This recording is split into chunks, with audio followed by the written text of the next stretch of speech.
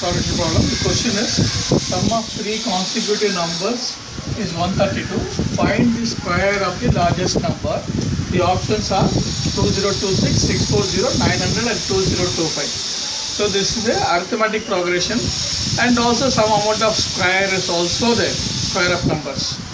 Now arithmetic progression, if one were to explain, it is the difference will be same. Arithmetic progression, the difference will be same. See, for example, if I write number 1, 2, 3, 4, 5, this is arithmetic progression difference of 1.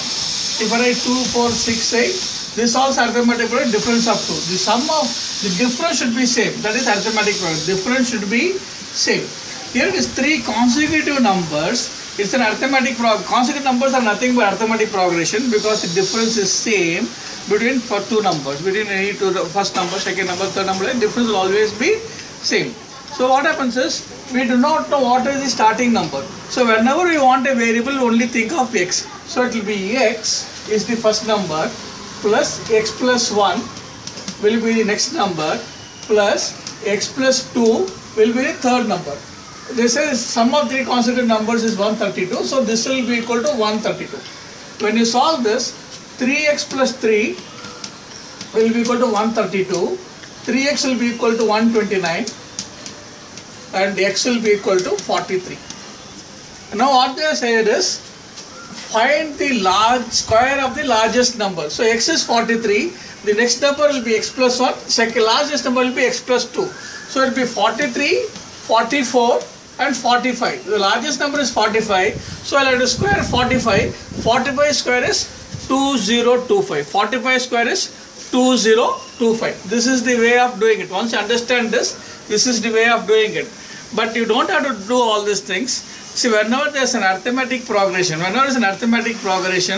the number of numbers are odd, center number is always the average number. Whenever it's an arithmetic progression, if the number of numbers are odd, center number is always the average number. So what happens? This is nothing but, so the shortcut is very simple. Any arithmetic progression, number of numbers are odd, the center number is always the average number. I am just repeating it for the sake of convenience. Now, consecutive numbers are nothing but arithmetic progression, difference of 1. So there are only three numbers. So number of numbers are odd. Center number is always the average number. So 132 divided by 3 will be the average number, which will be equal to 44. 44 will be the average number.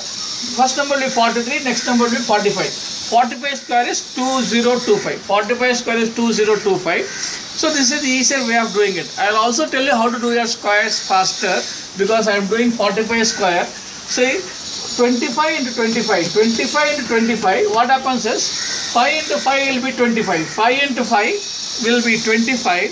Whenever number is ending with 5, this is the easier way of doing it. 5 into 5 will be 25. Then after 2, next number will be 3. 2 into 3 will be 6. 625. Suppose in 35 to 35, 5 by the 25. Next number of 3 is 4. 3 into 4 will be 12. In here it is 45. Here it is 45. 45, 45. 5 by the 25. The next number of 4 is 5. 4 into 5 will be 20. Even it is going to be a 4-digit number like 1125 into 1125. So here the last number is 5. It will be 25. The remaining number will be 112. Next number will be 3. 113. So 112 into 113. So any number ending with 5, you can square it like this. It is very, very easy. But don't bother too much about squares because your aptitude problem does not ask about the square of this, square of that. All this is not being asked. Only thing is you'll have to interpret whether it's a square number and give the next answer.